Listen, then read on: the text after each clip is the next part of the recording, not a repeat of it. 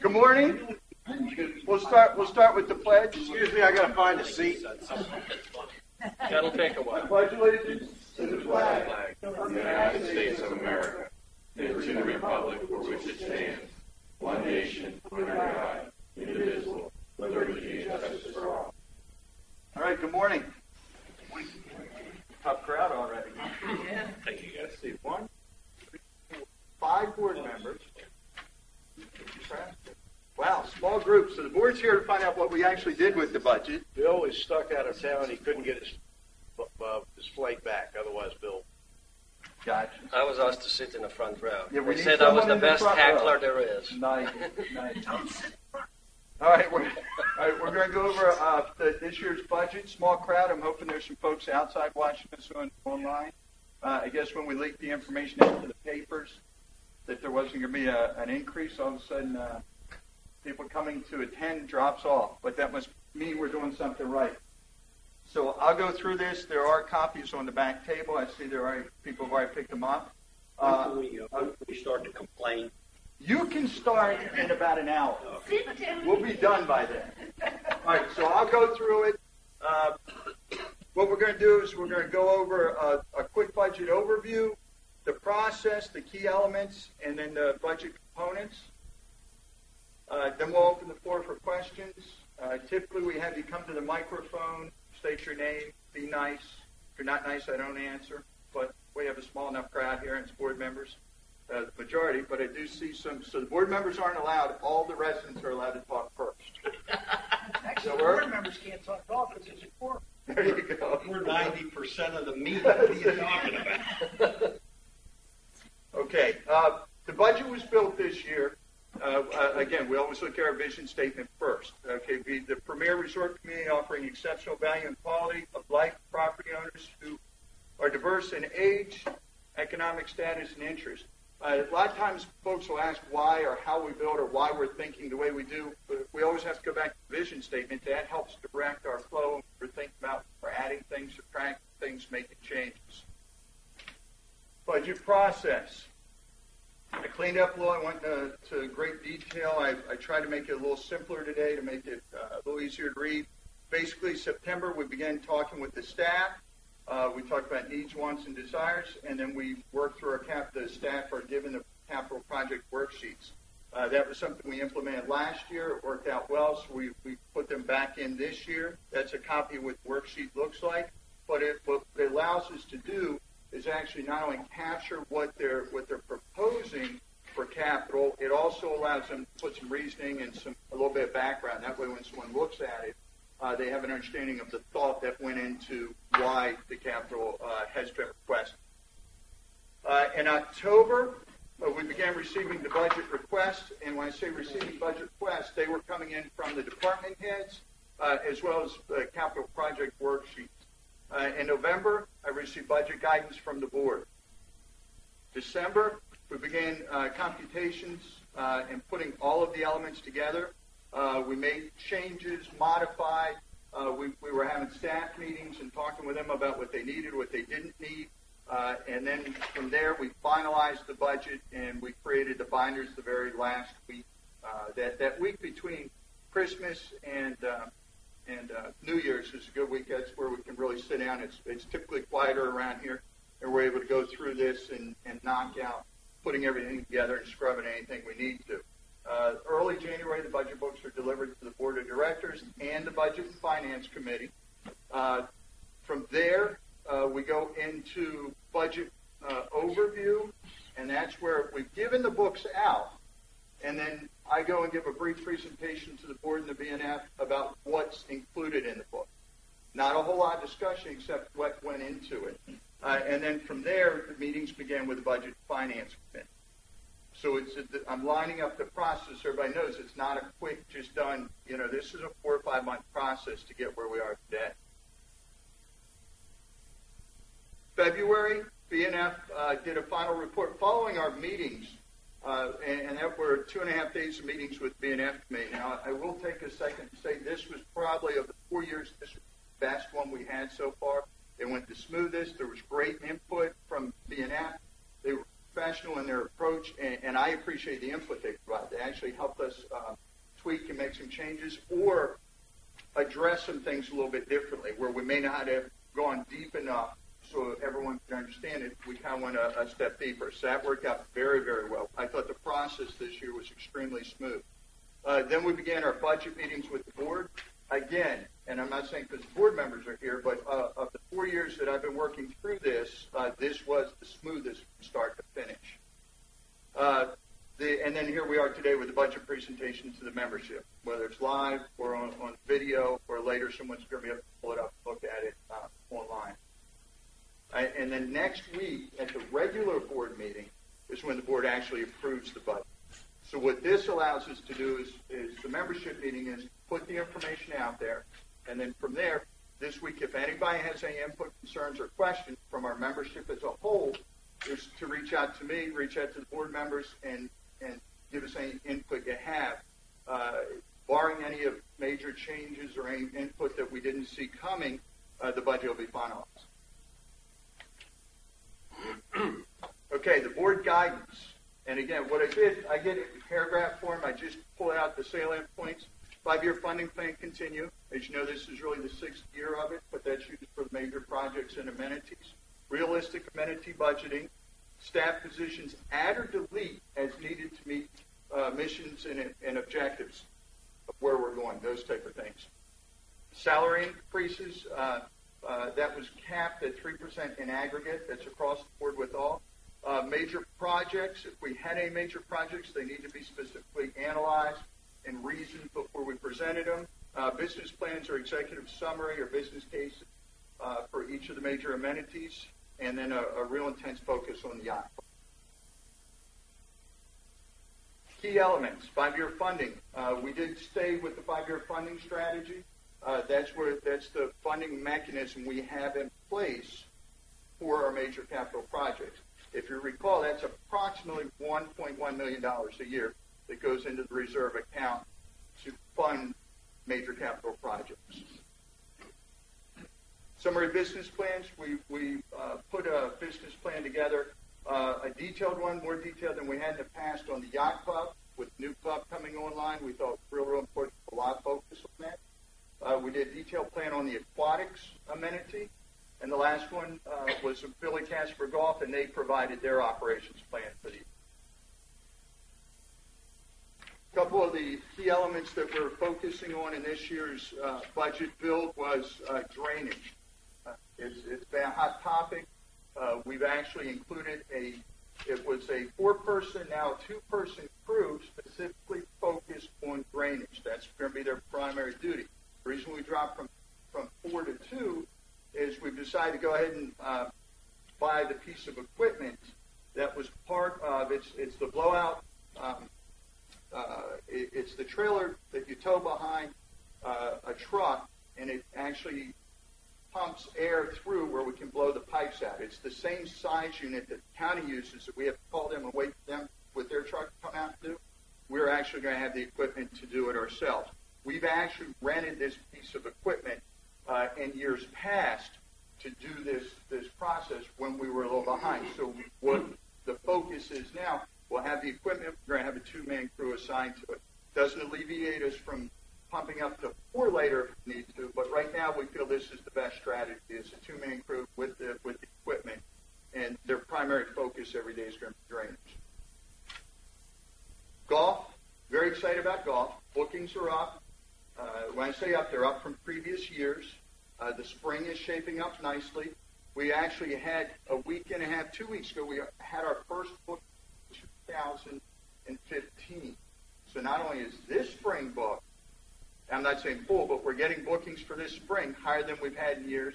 We also already have some bookings for a year and so many months away from us. So that's pretty exciting. The word's out there, and we're starting to see something very, very different with our golf.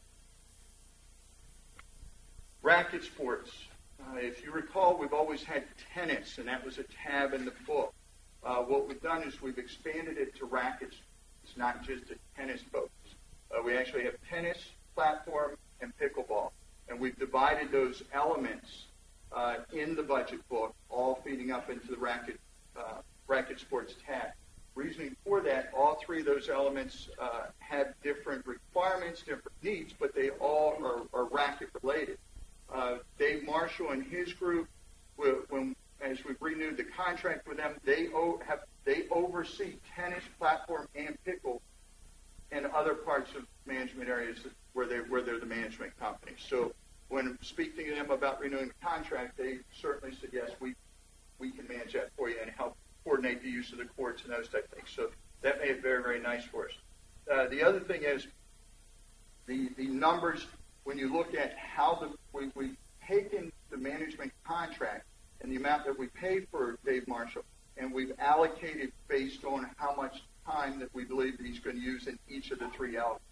So it's easier for us to track and break down. So it's a lot of steps to get it set up, but now we feel real comfortable and we'll be able to track each of the activities. And I think it also helps highlight Platform and Pick where they're growing, trying to build their membership. Having a specific line items will help them grow their membership as well. Yacht Club, extreme focus on the Yacht Club right now with the project coming online this year. Very, very excited about it. Key element now, we know we're going to have a state-of-the-art facility. We know the size is going to be good. We're very, very confident everything's going to be beautiful. So our focus in the last couple of months has been, as that building is coming to the final build steps, we're really focused on the staffing. Things that we've been doing, we're working on ways we're going to train the new staff when they come in. David's been working real close on that, focusing on the team concept. And then obviously how much marketing, how we're going to market the project. We've had a number of interviews. We had approximately 60 applicants for the chef's position. We had them apply as far as California, Florida, and then everywhere in between. We've had one full interview. David and Paul Suplee. Paul was our chef. He lives here in the community. Works at Warwick Tech and their culinary arts. He ran the Worcester County culinary arts for the Worcester County public school system.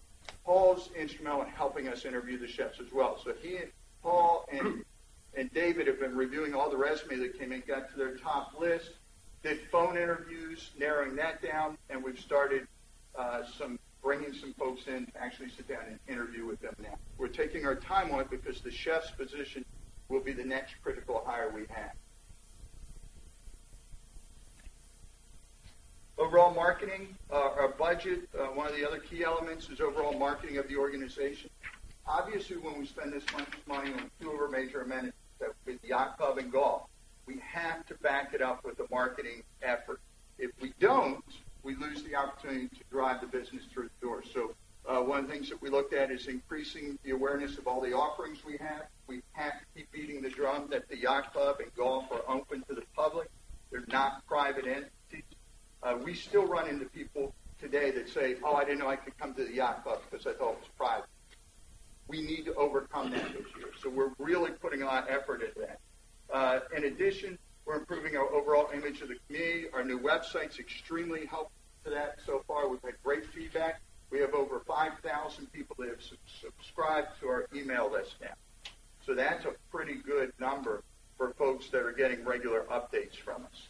And then the next step for us, the website's built on a platform that we're able to continue to expand it, where we're hoping to do surveys and do where you're able to log on surveys for questions we have that we'd like to reach out to more people.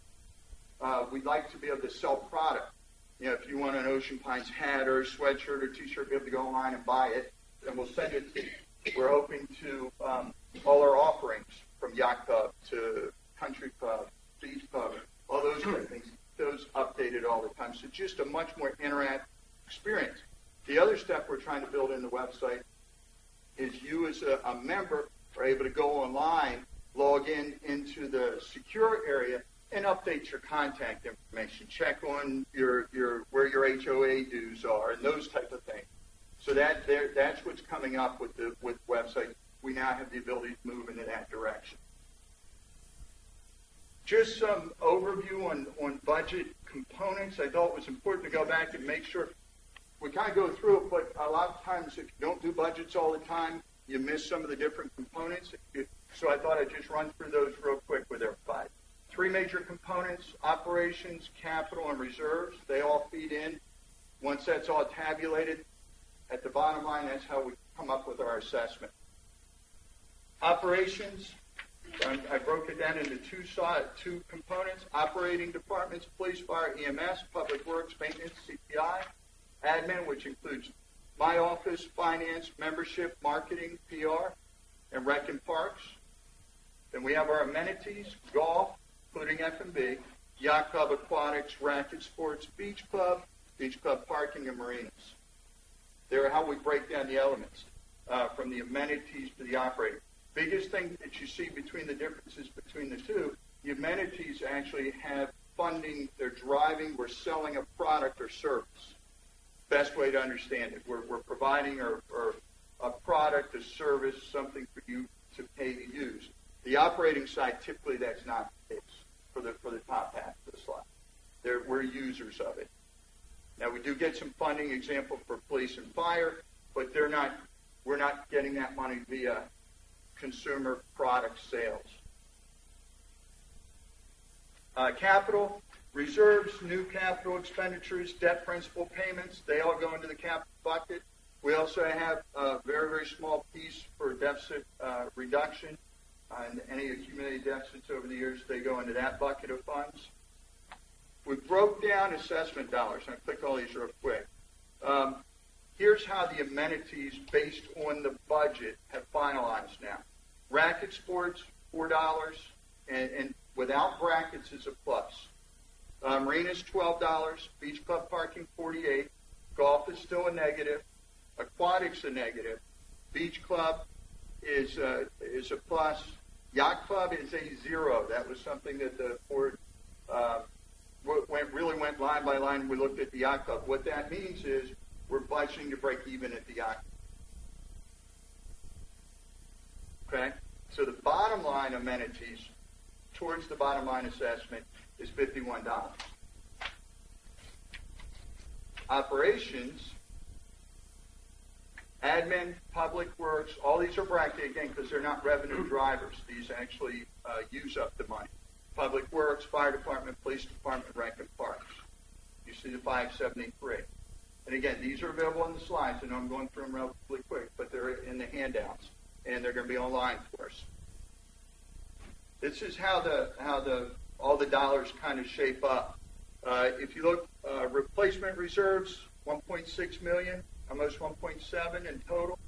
Now that's made up of a number of different accounts. Bulkhead reserve account, $828,000. Roads, $230. Deficit reduction, $135.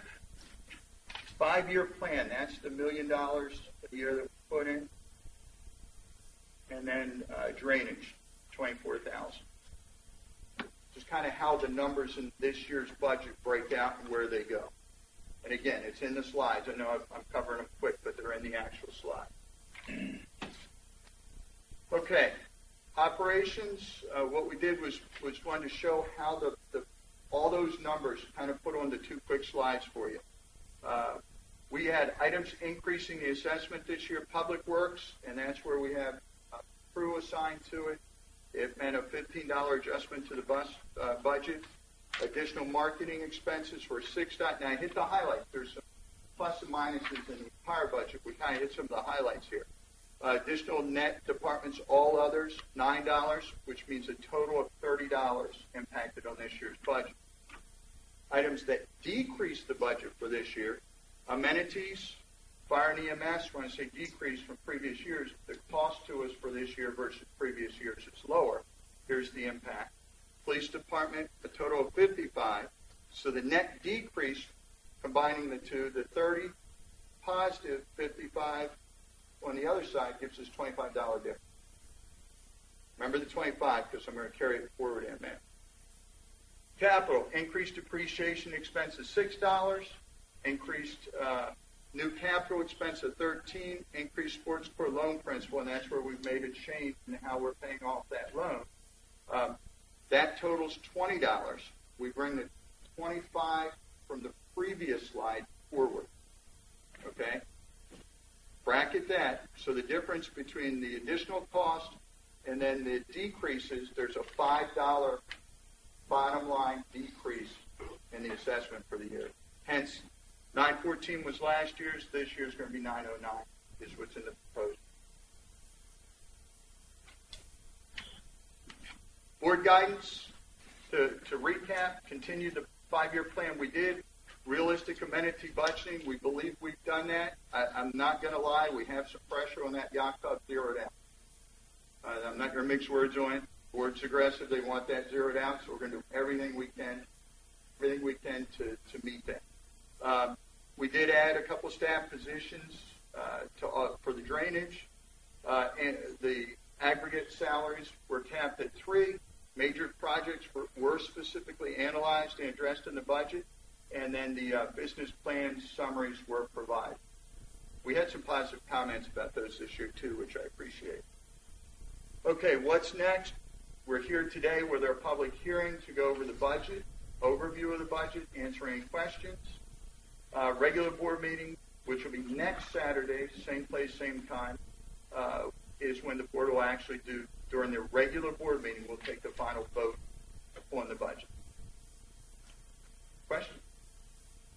Kind of quick, down and dirty. Yes, sir. I'm hitting the lights, so. That's okay. My name is Mike Daly. I live at 245 Memphis Landing Road, and I have a couple of questions. Number one, I wanted to know, just from reading the paper, in Ocean City had that penalty for non-completion on time. Do we have that for the yacht club? We do not. We do not. We do not. Reason why is that we wouldn't put a penalty on a non-completion on time? Wasn't negotiating the contract, and I'm not even concerned about it. We're going to meet our time. How's that for confidence? That's great. That's great. We have a wedding. We've got a couple weddings in May, and I'm No, not I going to meet understand. the bride and groom and parents. Trust I me. just was curious if when we will make projects like that, so minds try. Yeah, we didn't this time. It's something that came up for future projects. We feel very, very comfortable. We went through a lot of deep looking at the different contractors. We felt Harkins, with the size, with their experience level, with years in our market, we felt very confident. They not only had the resources, but the ability to finish it as timely as they said they would. So all those went into that final decision. And the second question is, everyone's in favor of cutting assessment, but I'm trying to understand why you cut assessment $5 and yet raise the amenities on some of the amenities. Okay, there were a couple of amenities that we raised. The slips, marina slips went up a little bit. Again, feeling behind that, we have a brand new facility. We just spent $4.7 million on the facility. We put bathrooms in. We've upgraded the facility.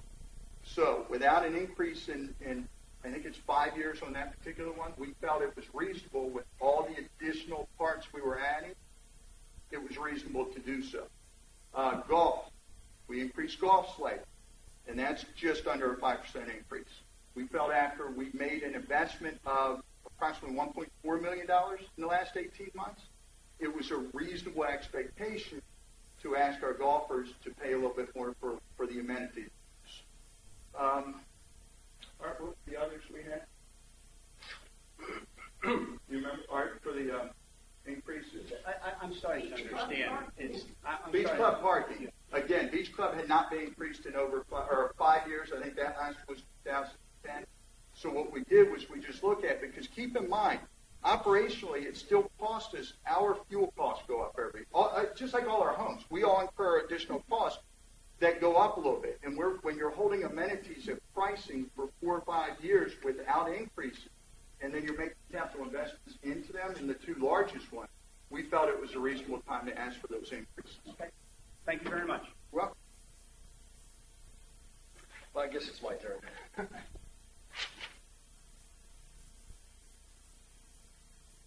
Morning, everybody. morning. My name is Slobodan Trendik.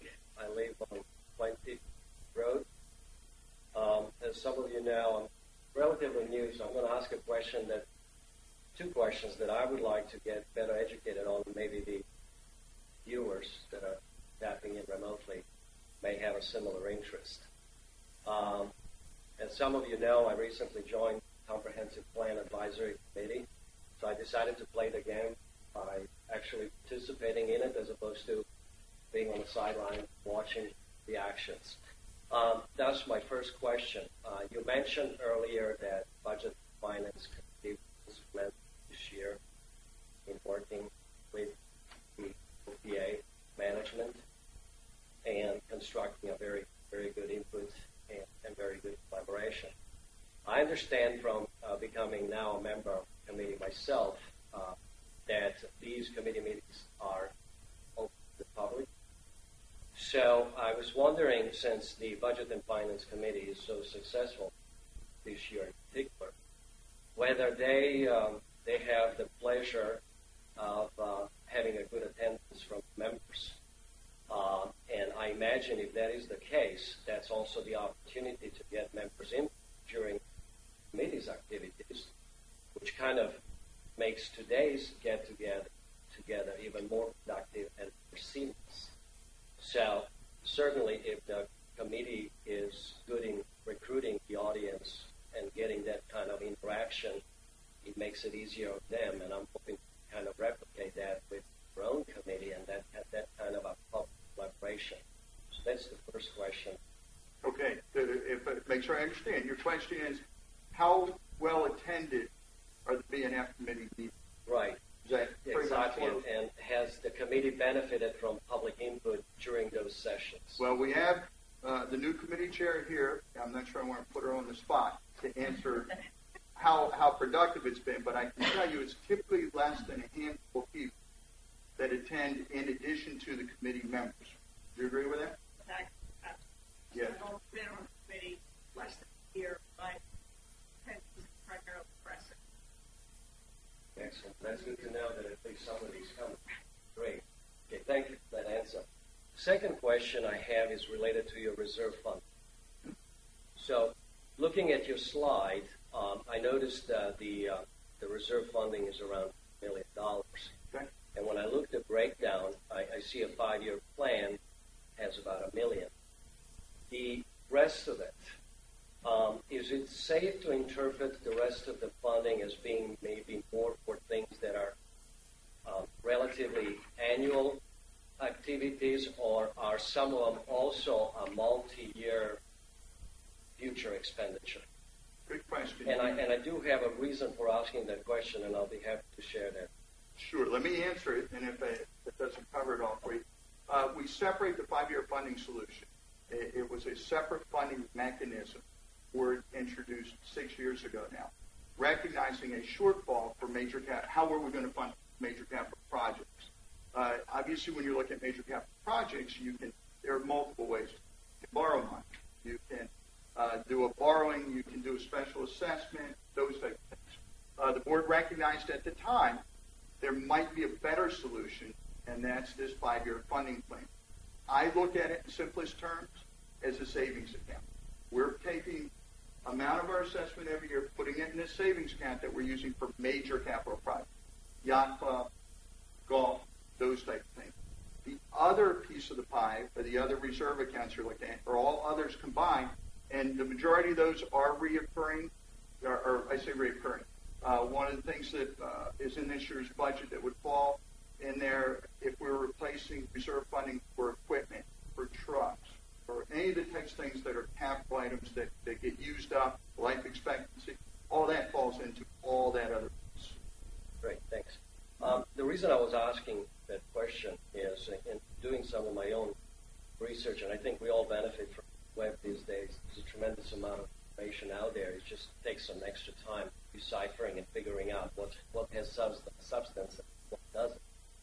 But I found it interesting when reading about the HOA in general and how they finance future capital expenditures. Quite often, they before setting up the reserve fund, I have learned that they actually do some called reserve study, and that becomes sort of like a guiding document for reserve funding. And I wonder, I guess my first question is, does PA have reserve study? And if they don't, are you actually supplementing that with something called a capital improvement plan, which kind of substantiates why you need 5-year reserve to be the size of X? Gotcha. We have had reserve studies. The last, our company, 08, was the last time we had an outside company come do a reserve study for us. We are in a couple of things. Our HOA is unique size and maturity. When you look at smaller HOAs, reserve studies are quick. You can order a CD from any number of sources, plug in your numbers, print it out, kind of like a TurboTax. You can have companies come in and so yes, we've had a full study done. And your second part, yes, we are looking at our capital projects using the long-term kind of rack and stack and now the CIP as our guiding principle, what our needs are going to be in the future, and then that's how we're plugging in where we believe the capital requirements based on assessment, how we're going to save for it. So yes on that answer as well. Great. Bob, thanks for answering the question. I'm going to leave you just with a comment related to the reserve fund. And this is a comment as a member, new member. Looking back at how the reserves are funded, I understand there are usually 3 ways of doing that. Being financial background, probably know what those are. The one that we are most familiar with is they're funded through the annual dues. Obviously, it's a special assessment, as you mentioned earlier. And I was wondering if the management and the committee itself has looked at this from a perspective of for instance, current owners. And what I mean to say by that, if you look at the OP, there might be 500 homes for sale at any given time. So if I am a homeowner that's planning to leave in the very near future, I'm actually paying for some of the improvements that are going to happen in the future, and paying for that front my HOA. Vis-a-vis, if you do a special assessment on what become a future capital expenditure, say next year you do a special assessment of finance of each club. Just hypothetically, I'm not trying to create any controversy. But, if I sell my home and I'm gone, it doesn't affect me financially in any way. But those that remain and those that are coming as a new homeowners would be affected, would end up financing it. So my comment is, would it be worthwhile for the Budget and Finance Committee and management to look at the 3 most popular options of financing reserves and what would be fair across the board, given the fact that we are a resort community and therefore the turnover rate might be higher than in a typical community. So that's just a comment from a newcomer. It might be totally inappropriate because, It's not inappropriate, but I'll tell you this. It's been looked at. Okay. We've talked about it. And most certainly, you can come in and we'll go in great detail on it if you like. The overall, the way our strategy is set up, and you're going to get opposing opinions on it, but I can tell you definitively, I believe this to be true. You're coming in new. When you came in, let's say you came in January of this year. I'm going to kind of try to put it in simple terms just so it clarifies. So you come here in January. You didn't bring a bucket of money and put it down to pay for any of the amenities that you just bought into. So you haven't paid for anything. While you're here, that other big slice where the depreciation, the funds are building up to buy the new trucks, the new equipment, you're now paying one on a truck, 1/5 for that year. Or the yacht club, the new yacht club, is going to be amortized over a 50-year depreciation. So you'll pay your little piece for the year you're here and then future years. So you haven't, when folks say is it fair, we believe it is. Now, that doesn't mean we shouldn't look at other strategies. We're constantly looking, is there a better way to do it? Is there a way to improve? Do we borrow funds? Do a combination? Always open to that. But when it comes to when you think someone's just moved here and when you leave, we no longer charge you for the building. So you're really being charged while you're here. Part of your assessment to cover things that you're using, Mike. it's a very good way to look at it. No, thanks very much. Like you said, there are different It's a great ways question. to, yeah. I mean, a lot of people, Only reason I talk about it is a lot of people have asked that question, and it's a fair one. And we should keep looking. Budget finance is interesting. I mean, we look at those type of things. The board has talked about it a couple of years ago. And again, you're going to have differing opinions on it. But we do believe this is either way, you're going to have pros and cons. But this is a pretty fair way to do it. No, I think what you said is very true. I think the more we know, the more we educate it, the information becomes an intelligence, actually. I think the less we'll have issues or concern with how some things are done. So thanks very much. Absolutely. Thank you all for your patient attention. No, it was good. Thanks for getting on the committee. That's good. Well, I don't know if that's good or bad. No, it's Time good. will tell. Time will tell. Mr. Clark. I'm just going to make a comment real quick. Absolutely. Sometimes things get said, and they get chiseled into stone when they're not. There is no special assessment option in the Ocean Pines dock. Okay. One fee once a year, period. So if we're going to fund a new beach club, we got to fund it in your dues. We can't say, oops, we need a new beach club tomorrow, we're going to have a special assessment. Our documents don't allow for that source of. Thank you. I just want to add one thing to the It's Tom Terry. Tom Terry, Marty Clark. I just wanted to clarify one thing, Bob. You mentioned the rack and stack that's being assessed right now. Just wanted to level set. While it's being assessed and updated, it was in fact voted on by the Board of Directors in 2011. So there is in fact established ranking of the various facilities, how long they're going to last, when they're going to be repaired. So we're not working off of an empty file. There is in fact an established rack and stack that we're working off of. It's being updated now because it's a couple of years old. So that, but I want to make sure people knew that it wasn't just, we're still thinking about it. In fact, the board did vote on a rack and stack, which has been used generally as a background to the decision. Okay. Yes, ma'am. Good morning. I'm Carol Mills. I live on Gotham Beach Road. I think the price of park increase at Beach Club is outrageous. There are no plans to improve the parking lot, i.e. line it. You can go over there. You have to go early to get on it. And you may not get on it today, but you're not guaranteed a spot. Why that? Okay, we, again, no increase for 5 or 4.5 is sufficient. They haven't done anything. Go ahead. No increase for 5 years. Okay. However, think of what's occurred in the last 5 years. We still have employee costs associated with the park. They haven't decreased over that 5-year period. We have costs to maintain it. I agree with you. We're not paving it. We're not, lining it differently. But there are still costs to maintain what we have. They have not decreased. Yet we have not passed on any of the increased cost for operations to our membership for that amenity for 5 years. So we felt this was a reasonable time to pass that on to our. But according to one of the charts, a chart in one of the papers, the difference between revenue and the expenses is horrendous. We make money on that. Is that what you're referring to? We do make money on that. You've got a cash cow. We have a cash cow. We're all vested. I don't. You being. Yes, ma'am. I understand.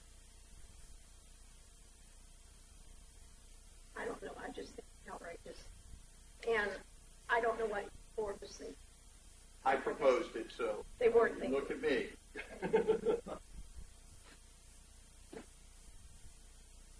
You can bring your better half with you, Miss Mills. He's flipping pancakes at the. Perfect. Anybody? Probably act like no. That's why I said it. I know you pulled on you. So sit down.